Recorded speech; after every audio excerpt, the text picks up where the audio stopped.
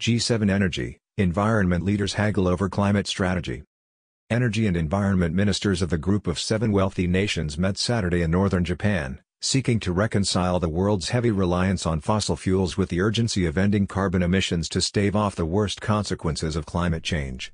The meetings in the northern Japanese city of Sapporo are aimed at forging a consensus on the best way forward, ahead of the G7 summit in Hiroshima in May.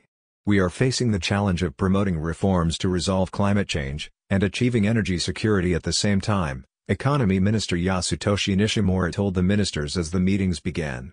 Speaking on the sidelines of the meetings, U.S. Presidential Envoy for Climate John Kerry said the G7 was powerfully positioned to be able to lead in the effort to stem global warming. "We appreciate Japan's leadership and its stewardship of G7 this year.